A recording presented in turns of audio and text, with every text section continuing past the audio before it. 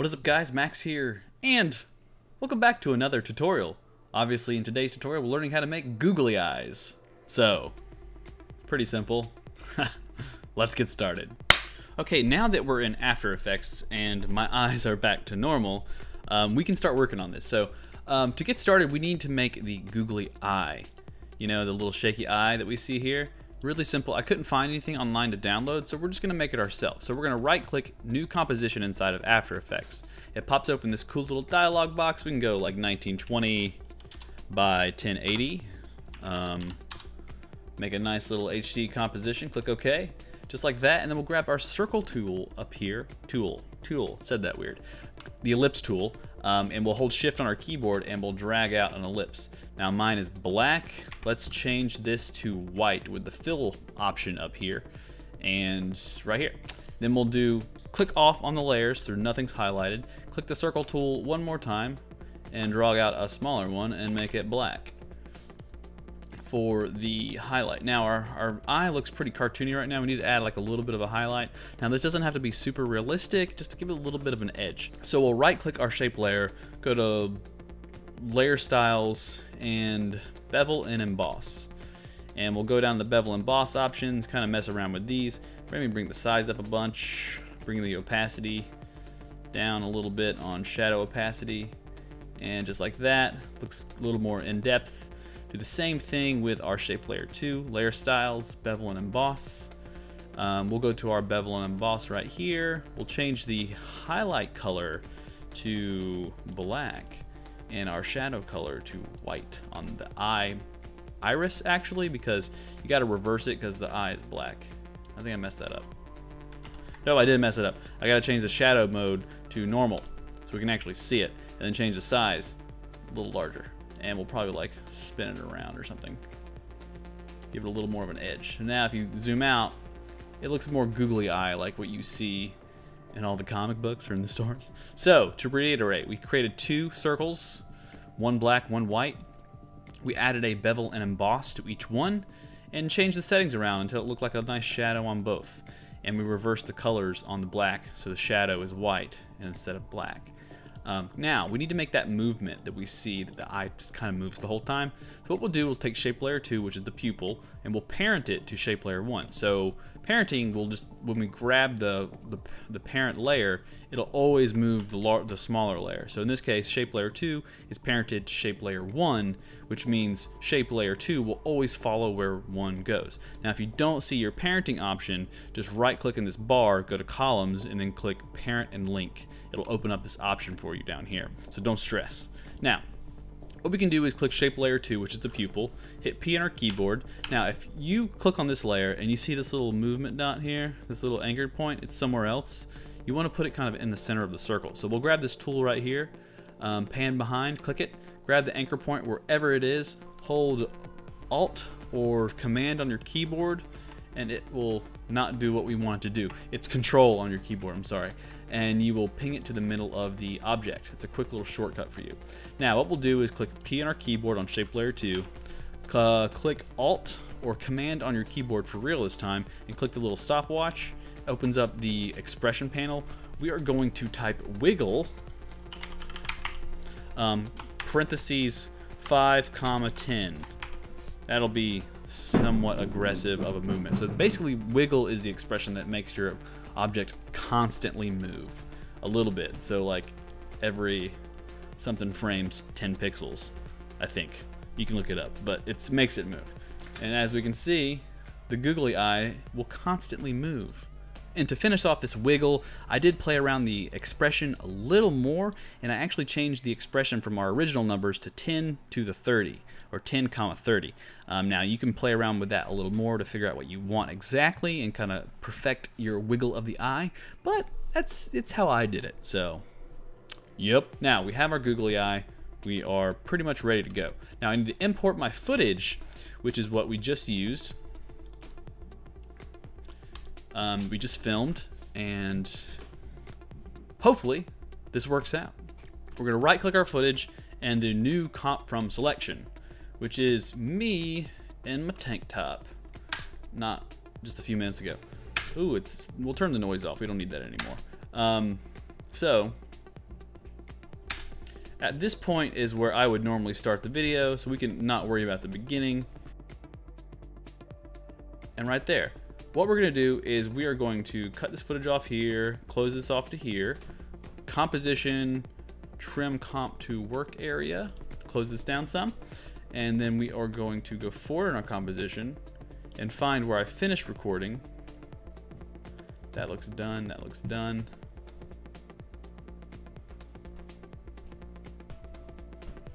Let's get started and stop right there. Close this composition down to here. We only want to work on what we actually need to work on, as any good VFX artist would do. Now, what we're going to do is we're going to right click, new, null. Let's call this left eye, rename to left eye. And now that we have our left eye null created, which in this case, I think it's in real life, it's my right eye, kind of messed that up, whatever. We're going to right click our footage and go to track and stabilize, and then click track motion, which opens up this new box here, which is the layer from the composition, no problem, and opens up this little track point box thing. Now what we'll do with that is we will cover up our whole eye right here, right? We're going to track this eye and everywhere that it goes. So in your tracker over here that opens up inside of After Effects, we will make sure position is checked, rotation and scale are off. We are not tracking the rotation or scale of this thing, and we will use the analyze forward to track the motion. In other scenarios, you may use rotation or scale, but in this case, we're not. So let's track forward, see what happens.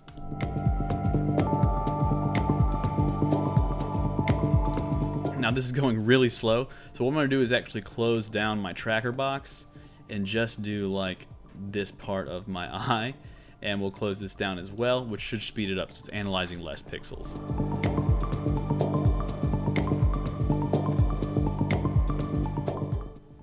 Now, as we can see, at this point when I blinked, the tracker kind of messed up. So what we'll do is we will open this up and we'll actually kind of manually fix this as we go. So right here, I'm good. I'm starting to blink. This moves up some. We'll move it to the center of my eye. Move it forward, move it to the center of the eye. Now you're gonna thank yourself in a long time after this is fixed. So we'll analyze 1 frame forward, 1 frame forward, 1 frame forward until my eye is opened up again. And we can click the forward button again to keep it going. I blinked again, so we're gonna analyze forward manually to make sure I'm not gonna mess this up. Another blink. Seems like the tracker's still holding its own, which is great.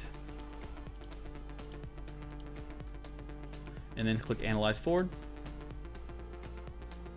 Oh wow, look at that. After Effects is really pulling this off. We will, cause the blinks, you want to stop this manually and do one at a time with Analyze 1 frame forward, because if you just let this go and it jumped all over the place, you're not going to want to fix that later.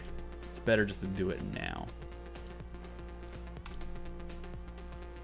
But the reason an eye tracks so well is there's a lot of contrast. You can see in my dark brown eye, there's a lot of white and around my skin, so stuff like that really helps. How far along are we? Okay.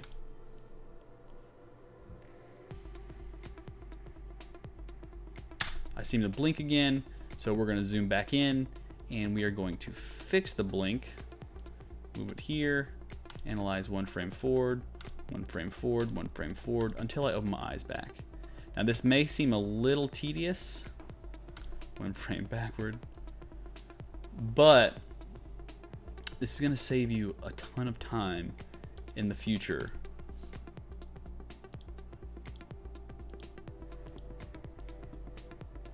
Because like this right here, the track would go all over the place and it wouldn't be able to find its original position, because it's only analyzing pixels. It's not actually analyzing what's in the frame.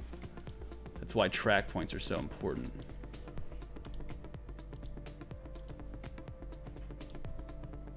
And this should be the end. Oh, and see what happens there? We need to go back in time by 1 frame and fix it as we go. Next frame is going to be right here. Next frame is going to be right here. Next frame is going to be right here. Next frame is going to be right here. next frame, next frame. And we may be back to the automatic tracking here in a minute.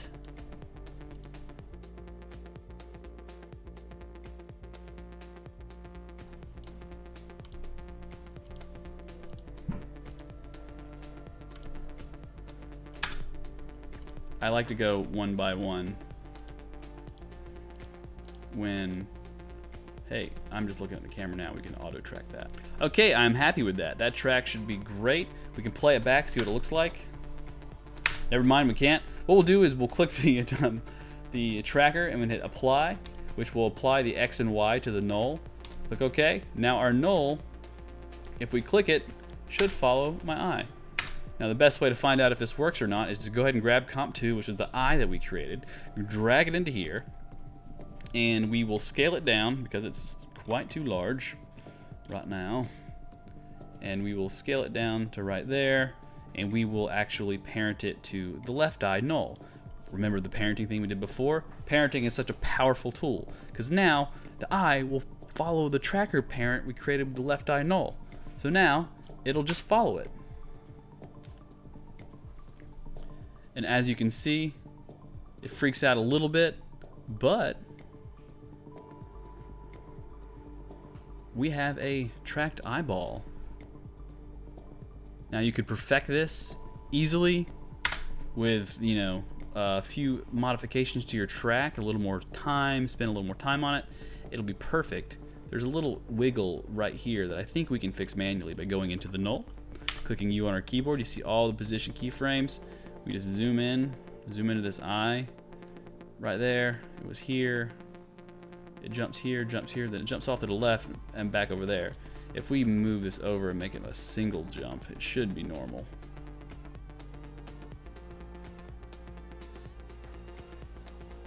And this going down really low is probably not a good thing.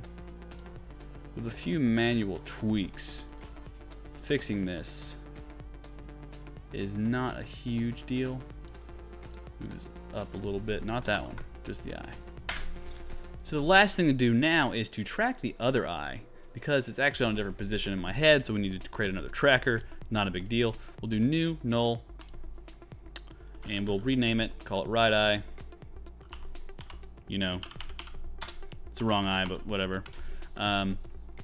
We will right click this or hit click U and delete the old tracker. Right click, track and stabilize, track motion, and from here I think you got it. I think you can figure it out on how to track this motion of the eyeball. And we'll go back in time actually to find my eye right here. Yeah. And we will track this motion and do the same thing as before. So time lapse, let's make this happen.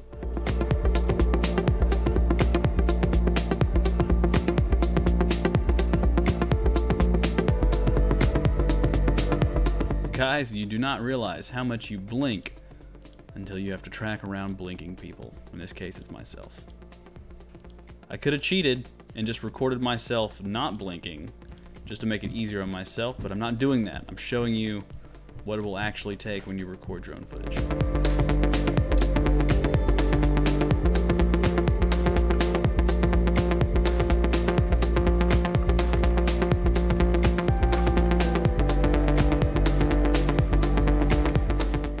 Luckily, towards the end there, I stare at the camera, which makes it a lot easier. Okay, so we have tracked the other eye. What we're going to do now is apply, like before, and we'll apply the X and Y. Make sure our target is correct. Right eye. Our target is correct. It's the right eye. Click OK. And then click Apply. X and Y. Now we have the nulls and the track stuff applied. We will bring in our duplicated comp of comp2. We'll just move it over, and we will actually parent it to the right eye, so it actually follows it this time, and we'll take it and we'll actually hit R on our keyboard and rotate it. Because remember, currently, the eye is shaking in the same direction as the other one, because it's all the same composition. We don't want it to do that. We want it to look a little different. We'll rotate it like this, and we'll make it a little larger, or smaller, or something. Maybe squish it down some. Maybe we'll squish this one this way. Give it a little more pizzazz, rotate it. So now we have these crazy eyes. And if we play it, it should play back with eyes tracked to me. And that is how you make googly eyes on a person. And to push this one step further, takes longer to render. But what we're going to do is we're going to highlight all this besides the actual footage. We're going to right click and right click all the layers and do pre-compose right here. And when we pre-compose everything, it puts it all in a container for us. And click OK, pre-comp 1. And we will go to Effects and Presets and type in CCF, which is CC Force Motion Blur, and drag it onto this effect. Now this will actually add some blur to our eyes as they move. As you can see, there's a little bit of a blur. It's kind of hard to see, but it's there. If we turn the effect on and off, there is blur. Now it doesn't quite match the motion blur of me in real life. It looks pretty good. Look at that. There's a lot of movement here, so it actually gives a good bit of blur, which will help you, actually sell the effect. Now, the more samples you create, the smoother the blur it looks, but it significantly increases your render time, and the higher the shutter angle, the farther the blur goes. So if we went to 250 or something, it would be, like a more dramatic shutter angle. But this looks pretty consistent. So that now is how you put googly eyes on somebody inside of After Effects. I did it a little bit quicker than I should have. I could have made my track a little better, but this should create or teach you the basics on how to do this. So, thank you for watching and taking the time. As always, I'm Max. I just said that, but I'll say it again. As always, I'm Max. Thanks for watching this video. Thank you for being a part of the channel. If you're new to the channel, feel free to like and subscribe. It really helps me out. Let's grow those numbers. Let's make more videos. As always, peace.